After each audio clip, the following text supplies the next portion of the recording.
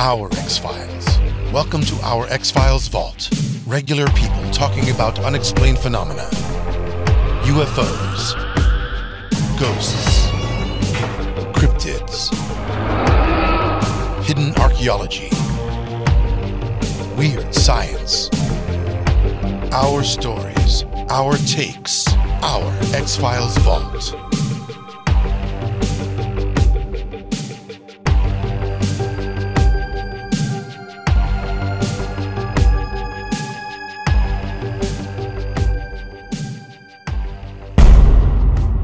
Native American paranormal investigators Hero and his brother Shanclen are unearthing the supernatural.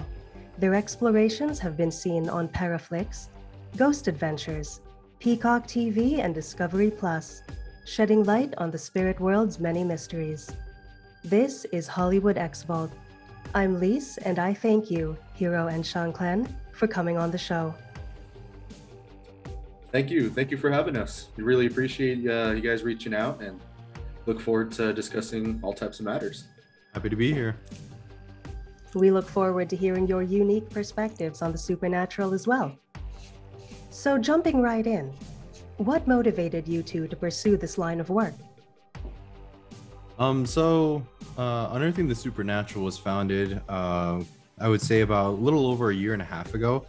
But my brother and I were, especially my brother himself, he's a medicinal medicine person in our tribe. And he's been doing that for over 20 years now. So as little kids, I grew up with him, seeing him go on his trainings and learning how to become one with the world in the Native American aspect, as well as not just with Navajo tribe, but multiple tribes in general, I guess you can say. So with that, I partook with ceremony with him multiple times throughout our lives and over these 20 years. And we've come to really perfect how we communicate with the other side and spiritual beings themselves. So with that, I had the idea one day, it was like, because we're really big fans of Ghost Adventures and other paranormal groups and everything like that. So we're just like, why don't we show the world how Native Americans view the paranormal? How do we teach the people who are living on the lands that we used to take care of and everything like that? How do we teach people how to be one with the land? And as well as not just the land, but the spiritual aspect of things as well. So that is the main mission of what Unearthing the Supernatural in our paranormal group is all about, is we're trying to educate people on how to basically, if you're confronted with a spirit, how would you dissect the situation and be able to communicate with the spirit and see what it needs and see how you can help them? Because obviously, if a spirit's trying to make contact with you, it either wants you to do something or it needs help. So that's essentially what Unearthing the Supernatural was founded to do. And my brother can tell you a little bit more about himself and his journeys that he's gone on. It sounds a very... Go ahead. Sounds like a very noble mission with a very compassionate angle. Definitely. Yeah, so Unearthing the Supernatural, like my brother has stated, I've been doing ceremonies for over 20 years now, and helping a lot of people out, not just Native Americans either, from a lot of different races. And I've come to specialize, whether by choice or not by choice, into like the darker side of things, putting people back into balance, healing, and then also diving into like the death world and different beings of that nature. And we've done, I'd say, thousands of successful ceremonies. And my brother came up to me and was like, why don't we go to some of the world's most haunted locations and try to help these beings out? Because one thing that we noticed was that everything seemed to be black and white according to kind of like Western paranormal investigating, and there's a lot more to it. The world's a lot more complex. So they're like, why don't we kind of introduce who we are and how we interact with these beings and maybe teach some people? So we're like, okay, yeah. So it's where we picked up the camera and decided to start investigating some really well-known locations. And here we are, just booming and being successful in just 1 year's time of recording. It's great to hear that your message is being so well received. I'm sure a lot of people who aren't familiar with Native American spiritual practices are fascinated by the information you have to share. As you've said, Western spiritualism and Western paranormal investigation tends to view spirits from a very antagonistic angle. Definitely. That's one thing that's, it seems very, I don't want to say wrong, but it seems like it's not the only path, the only angle to go about. It seems, like I said, it's black and white. You either have those investigators that are very antagonistic, very threatening, very aggressive, and then you have those other investigators who are too light, who are kind of too reserved and they close their mind off to what is actually there. We as Native American paranormal investigators understand there's a lot more to it. It's not just black and white. You have beings who are good, who are doing bad things. You have beings who are bad, who try to do good things, and everything in between. And so you'll see us when we investigate, we are very kind, very respectful, no matter what being it is. And we try to provide genuine help with what we have and what we know, and provide genuine communication, genuine talks. And then when we're confronted with an enemy that chooses to confront us, then we go by the old ancient teachings of the warriors aspect and showing no mercy to our enemies. That's kind of how we do things. So it's very broad and a lot of variety with who we are. It sounds very flexible, like it's based on reading the situation and being intuitive, rather than coming into a situation with a preset idea of how you want to tackle it. Exactly. Yeah, pretty much how we enter every single investigation is how we view it as a ceremony. Essentially, every investigation we go on is the patient is the spirits themselves. We find out what their problems, what their needs are, and whether they're being held there against their will by either past trauma in their lives or a demonic entity or any other entities. There's like literally, with all the information like of the different types of classes of spirits that are in the spiritual realm that could be playing all sorts of different types of factors on why sometimes some spirits are in some buildings and all that, or locations, or the earth, or stuck somewhere, it essentially, when we go into investigation, that's why we investigate. We investigate the reasons why these spirits have not moved on, and we help those who want to go on to the next world. But we do run into some cases to where spirits do want to stay. So we provide them aid, we provide them offering, we provide them energy to be able to defend themselves while they want to stay in this world. And we don't, I guess you can say, we encourage them. We support their decision of staying on this realm, this earth, and we provide the means for them to be able to successfully stay in this realm. Do you believe that people can coexist with spirits they perceive as malevolent, say in a purported haunting? I'll take that one. Yeah. Go for it. Yeah. So when it comes to coexisting with what some perceive to be malevolent, you have to understand what type of spirit it is. There are beings that us as indigenous people have lived alongside since the creation of time, from our creation stories, even before that. So we are taught how to interact with beings, and not all beings are cute and cuddly and kind, but all beings have a purpose. All beings have a reason for being here. And so we, as humans, as beings of this physical realm, have to understand what's around us. There are some places that you are not supposed to go. You let the beings, that's their home. You leave them alone, you let them take care of their things. If your home just so happens to be a house for one of these malicious entities, a level of respect, a level of communication, and a level of understanding must be made in order to be able to live and coexist with these beings.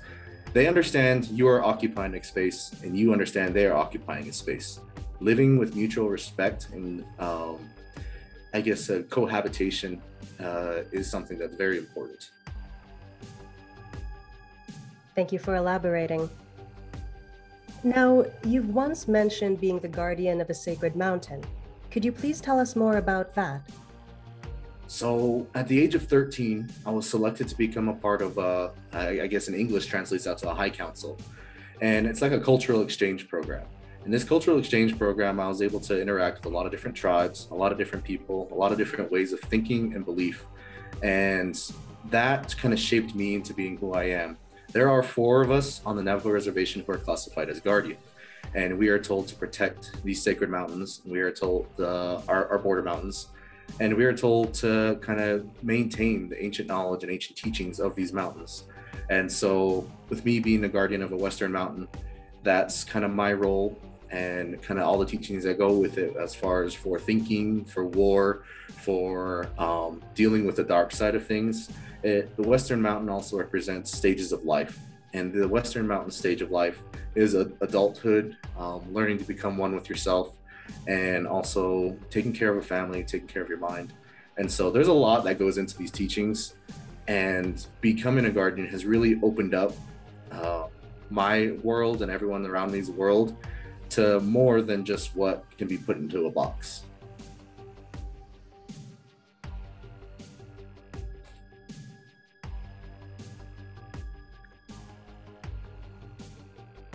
So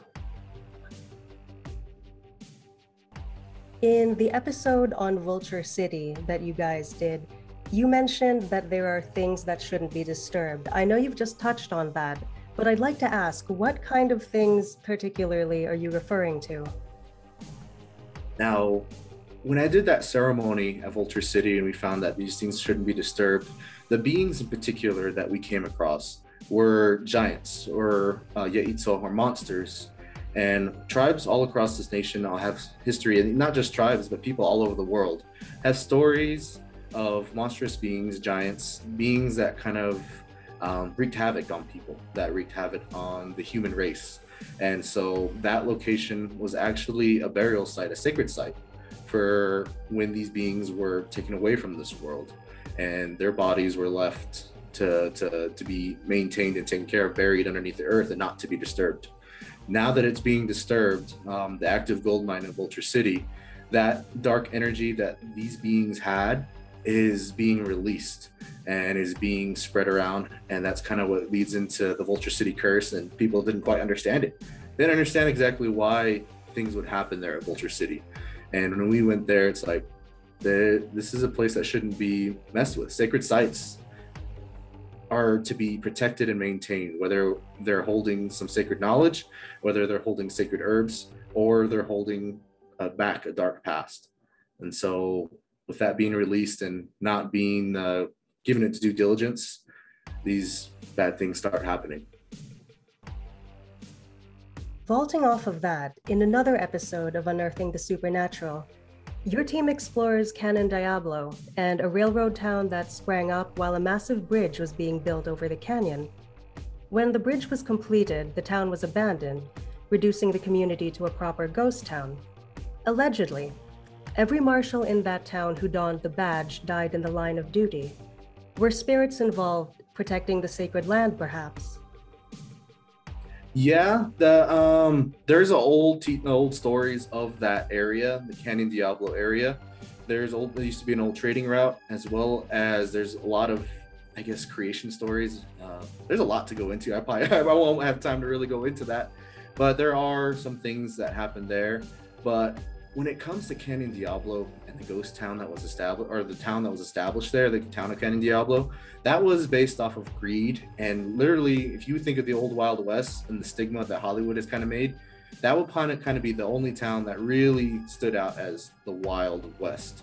You have prominent figures such as the Billy the Kid and all of these other outlaws throughout time and history that have made themselves notorious have traveled through there. There was no law. It was brought about by greed. There's the railroad trying to go through. So that's a whole nother package right there. The railroad and their, I guess, greedy, how do you say, the agenda, agenda, kind of took out a lot of natives, displaced a lot of Native Americans, and killed a lot of the sacred sites and a lot of the sacred animals that used to roam about that area. So there's a lot of factors that add into it. The railroad, the old legends and stories and creation stories of that area, as well as Wild West towns, the brutality, and kind of just festered within that location. Kind of all goes to the question of like, you know, what time frame do you want to learn about? You know, you want to learn about the human time frame when we were here, or like kind of go back even further before written history and everything like that? Sounds like a rich and storied history with many, many decades, even centuries to explore. An interested party would probably have to spend years researching and immersing themselves in the lore and the culture in order to get a true grasp on Native American spirituality and all the, you know, related phenomena. Exactly. It'll take a long time. Yeah. Now, in the case of spirits being involved in protecting sacred lands, could perhaps a native shaman or a spiritual person call on a spirit to protect a sacred space? So yeah, that's where at Vulture City, like I said, we don't just kind of pick and pry at things and poke at the bear and then leave it alone after it's pissed off. We provide solutions.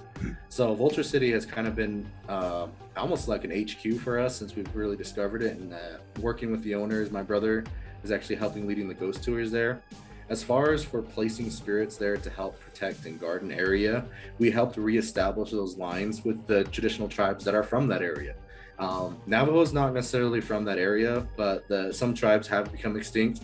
Also, the Yavapai Apache, the Gila people, all these tribes that are around, we kind of reestablished relations with them. And on the spiritual side of things, we reestablished the protections and guardians there. They protect the innocent people. Unfortunately, there's not much that can be done about the mine. There's a bunch of legal, human aspects to that. And there's also activists and people trying to go against greed corporations like that from desecrating sacred sites. So that's what we're doing on the human side of things. On the spiritual side of things, the spirits are there to try to mitigate and maintain what's there and trying to contain the entities that are unfortunately being released. And that's a constant battle. Here's a question that the uninformed, I find, often have. Could a spiritual person or a shaman summon an aggressive spirit for the purpose of protecting, similar to how a government might use dangerous technology or weaponry to protect its country from invaders? That is that's kind of a rough subject to talk about, because think about to protect an area. Yeah. Think about New Mexico.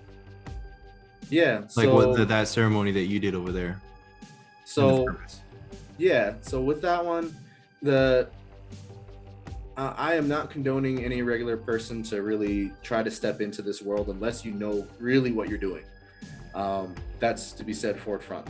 But shamans, medicinal people, sacred people who do have the knowledge and the power will summon aggressive beings, aggressive entities to perform tasks. Not necessarily evil. They're not necessarily evil beings. If you're a person who does good and fights for the good, you will never summon an evil being to really do anything bad. You are never to pray against anyone. But you can summon beings who can aid you in a particular task. One such being is we had to summon a death spirit in order to find someone who had passed away. And so that's not necessarily a ceremony that should be done lightly or treated lightly.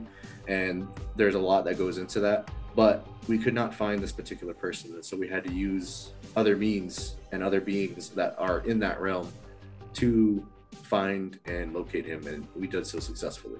Pretty much, you know, you ask you don't ask them to do anything bad, but there are roles you play in the spiritual world that, like, good has their boundaries. Good spirits cannot go to certain places. They don't have certain roles. They cannot do certain things in the spiritual world. So you have to contact somebody who does deal with those things in the spiritual world. Sometimes they're not the nicest of people, but you don't summon them to do bad. You know, you summon them because that's what they do. You know, hence we summon the death spirit to kind of help, you know, find somebody that was missing at the time. So in a sense, that's kind of like the rules and boundaries behind that. Yes, you can do it, but you're not supposed to summon bad things to do bad, to do bad deeds. There has to be a purpose, there has to be a reason behind it. The lines are very fine. Mm-hmm. And you have to be a very controlled and disciplined person to not cross those lines. Mm-hmm. In certain circles, Western spiritualism is starting to experience a resurgence in popularity. There are many young people who express an interest in the paranormal and becoming paranormal investigators. Across cultures, what advice would you give a young person who's curious about dabbling in the spirit world? So I would just say, be careful. If you're going to be going into a world, have some knowledge, have some protections on you if you're going to be going into this, because we've been doing this for over 20 years now, and not as, in a sense, investigating, but the spiritual ceremonial side of things. And one thing we always go in is we always make sure we know what we're doing, we have protections, and go into it having a good heart, because that's one thing that we've come to find out is spirits can read you. Spiritual entities can see through you. They can know your fears, they know your past, your intentions, your heart, everything. So if you're going into paranormal stuff for greed and all this other stuff, they'll know it. And that's one thing, is I always see with a lot of newer people is, sometimes they go in, they're just like, oh yeah, I got a camera, so I'm just going to go in here and do this and that. It's like, okay, you guys got to understand there's rules, regulations, and everything that go into spirituality. And that's one thing that we wanted to kind of do with our group is, let people know, it's like, yeah, you guys can investigate, but take these teachings that we're going to give you, these basic knowledge that we're going to give you guys to help give you that extra protection. Know when to step back and know when to take a step forward when you're communicating with the paranormal side. So if my advice, be careful and just know what you're doing and have a good purpose and mentality behind it. To kind of go off of what he said as well, us indigenous people, we're raised from childbirth for certain things we can and can't do, things we can and can't interact with, how to act and how to behave in a ceremonial spiritual setting.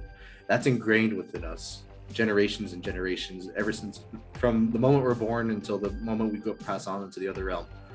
That is going to be instilled within us, and that's kind of what gives us a little bit of a different edge compared to most people who haven't been around this world and don't necessarily know what to do. We've been given that sacred knowledge and ancient teachings to interact with it. You talk to most Native American indigenous people, they have the ancient teachings and taboos that they're not supposed to interact with things like this. They stay away from places like this for reasons, because these entities and these beings, if you don't know what you're doing, they will play with your mind, they will get you sick, and they could possibly do worse. So you have to know what you're doing, have to know yourself.